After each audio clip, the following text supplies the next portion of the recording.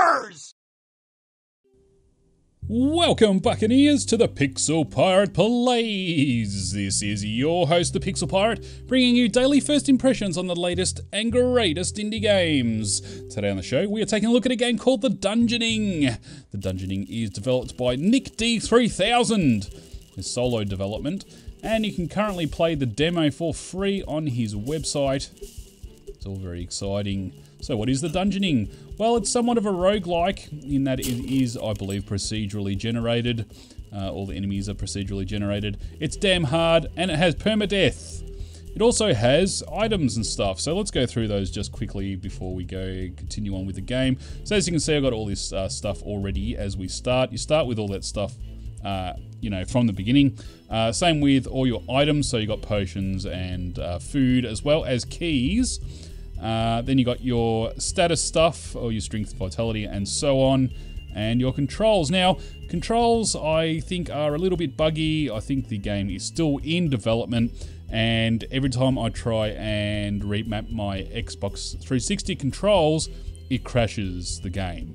So that's not good. Currently, I am playing on keyboard because for some reason or another, my Xbox 360 controller does not work in the game.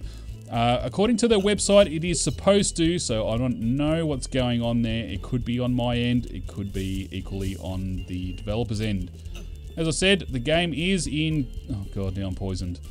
I need to drink a red potion very quickly, otherwise I will die. Here we go, and I should probably take all those and an apple to boot. There we go. Okay. Now, I've forgotten what I was saying. Yes, the Xbox 360 controller. I guess it's still in development, so I can't really criticize it for that just currently. And also, it could be on my end. I haven't heard of any problems with anybody else, really. So, do keep that in mind and take my opinion with a grain of salt. In any case, this game is very, very, very difficult. You can die quite easily. In fact, I think I'm going to die right now. Oh god, I am definitely going to die. This guy is really freaking hard. And I've got a ghost and a bat chasing after me. Believe it or not, the bat is actually the more difficult of the three there. He has the most health, I believe. So let's get back into the game here. I'm really having fun with it though, even though it is quite difficult. There is skill involved. Like it's not punishing to the point of this is just not fair. It's punishing to the point of you need a lot of skill to play this game. Don't be crap. So yes. Like, that was crap because first of all, I got hit twice when I didn't need to, and second of all, I cornered myself. For example, taking care of ghosts, if you just sit there and, pound at it, it's going to hit you eventually. You can get 2 or even 3 hits in without getting damaged. Oh god, I died. But you got to move away after that and then, hit again if you can. So, also, I died there because I didn't take a potion. Ooh, looks like we found a secret. Not much of a secret, it's full of death. Even the bushes can kill you, and I've noticed that there are more than one bush. There is a healthy amount of enemies, which is awesome, and a healthy amount of things to pick up as well. So your interest is going to, be piqued by this game. You're not going to get bored by it because... God, how the hell am I going to kill that? Because there's not a lack of enemies or whatever. And because they are so strong, I guess, the replayability is high. So that's what I'm trying to say.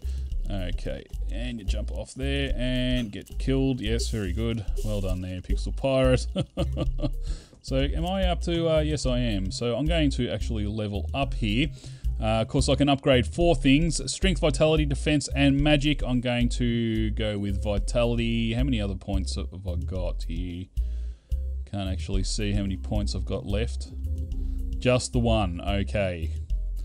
Right, it really is quite punishing indeed. That's okay, lots of people really enjoy that punishing aspect of games.